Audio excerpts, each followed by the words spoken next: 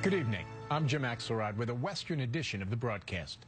More than 36 people are dead following an attack in Nairobi, Kenya. Several Americans are reported to be among the injured. And a terror group with links to al-Qaeda is claiming responsibility. Witnesses report 5 gunmen opening fire in a new 4-story mall and taking hostages. Charlie D'Agata begins our coverage. We warn you, some of these pictures are disturbing.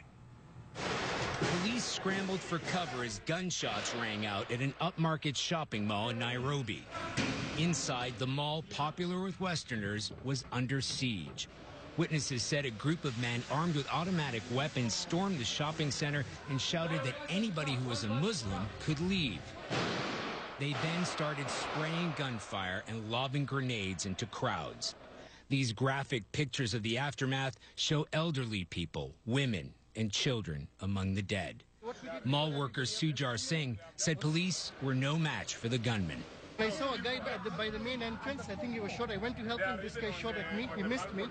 Terrified shoppers took cover for hours, trying to make their escape any way they could, even crawling through air vents. The U.S. State Department said American citizens were among the wounded and condemned the attack as a senseless act of violence. As people sprinted out of the shopping center, an emergency crews tended to wounded survivors. Kenyan soldiers rushed in to flush out the militants.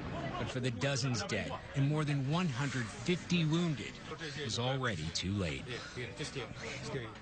The al-Qaeda-linked Somali militant group al-Shabaab has claimed responsibility for the massacre. The group said it repeatedly warned Kenya to pull back its troops out of Somalia or face severe consequences. And Jim, tonight they warned more attacks are on the way. Charlie, thank you. Let's bring in our senior national security analyst, Juan Zarate in Washington. Juan, Charlie D'Agata is just reporting that the al-Qaeda affiliate al-Shabaab is claiming responsibility. What can you tell us about this group?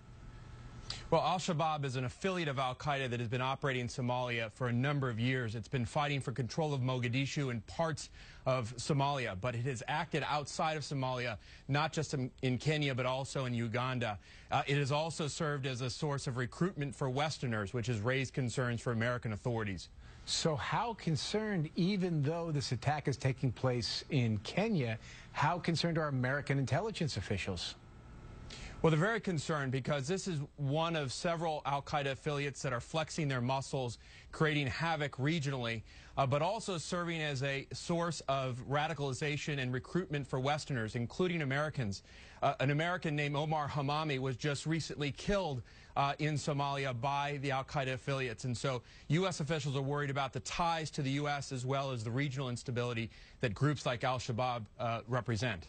And, of course, Americans reported injured in the attack today. Juan Zarate in Washington, thank you.